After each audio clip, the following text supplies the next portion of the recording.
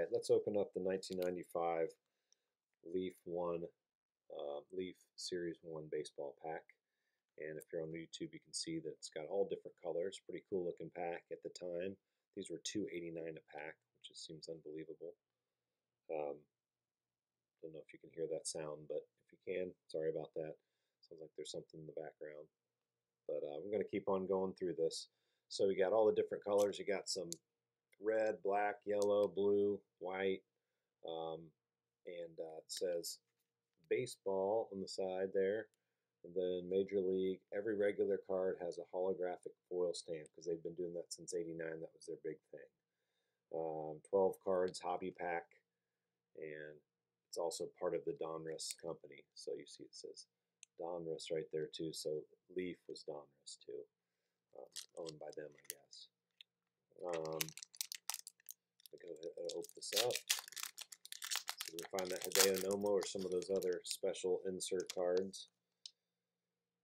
All right, right away, these are pretty cool looking cards. Right away, we got a Frank Thomas, the #1 card in the set, looks like.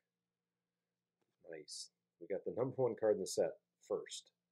Frank Thomas, he was their big spokesman. That's a cool card there. So, oh yeah, I'm going to say who won here. We got Tim Widener. I believe he might have won another time. So Tim, you're going to be getting some cards. Episode 46, so you can go back and listen to this if you want. So we got Frank Thomas, got that beautiful picture on the front, and then it's got actually 2 different pictures of him on the back. And this is a smaller set of, I think we said 408 cards. Has a little bit of his career. It looks like it has 1 year of his stats and then his whole career. Wow, 1994 he hit .353 with 38 homers and 101 RBIs, and he had a .326 career batting average at that point. So that's Frank Thomas. Next card, Trevor Hoffman, great saves guy. Didn't seem like he ever threw that hard, but he could get some serious saves, I'll tell you that. So yeah, it looks like everyone on the back, every card has 2 other pictures, so there are 3 altogether. That was probably really cool at the time. Dean Palmer, Marcus Moore, Eddie Williams,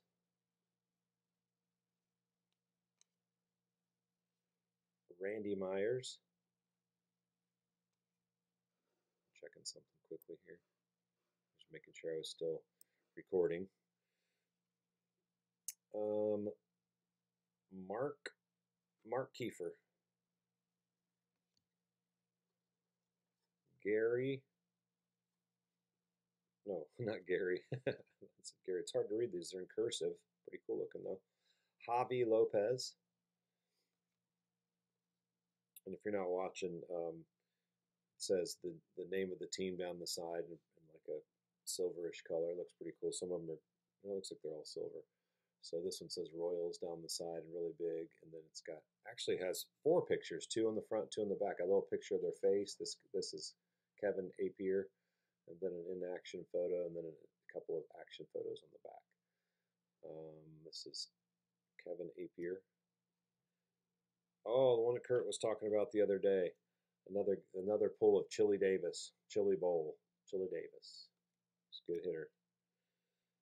And here is a team checklist.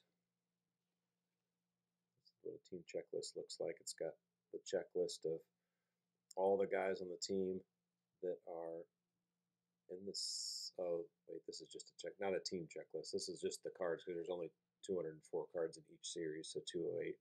So this has numbers 1 through 67. So that's one of the checklists for all the cards. And the final card, not Hideo Nomo, no type of great insert or anything, but still fun to rip open the pack, is Rick White. All right, well, thanks for watching that video of me opening those packs of 1995 Series 1 Leaf. And we're going to go finish up the episode